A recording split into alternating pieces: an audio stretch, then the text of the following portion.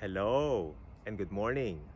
Thank you that you can join me as I take my weather observation here in our neighborhood, Lorne Park, Lakeshore, Mississauga, Ontario, Canada. It's Friday, March 29th, 2024, 9:30 in the morning. Mostly cloudy skies with a clear breaks at 7 octaves. Temperature, it's above freezing at plus 2.2 degrees Celsius, and the pressure is rising at 1016.2 millibars, and the air quality reading is very low at 2.0 microgram per cubic meter for fine particulate matter at 2.5 microns. Precipitation wise,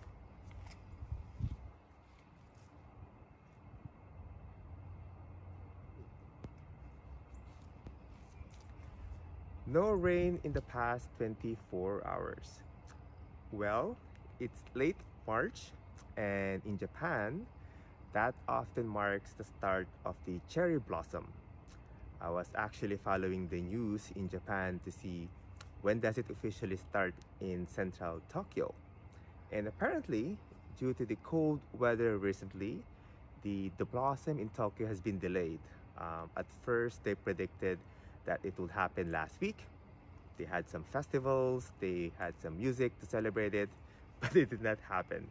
So now the forecasters are predicting it's gonna happen later than expected. So they're watching the weather to see when the cherry will blossom in Tokyo this year.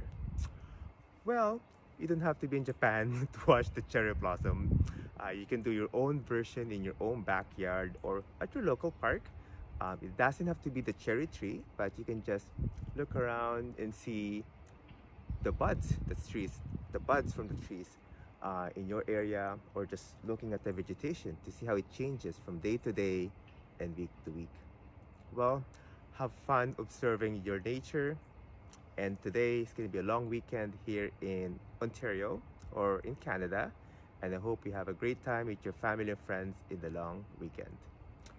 Well, friends, just remember, wherever you are, that the sun is always there and the cloud shall eventually pass. Have an awesome day. See you again tomorrow. Take care.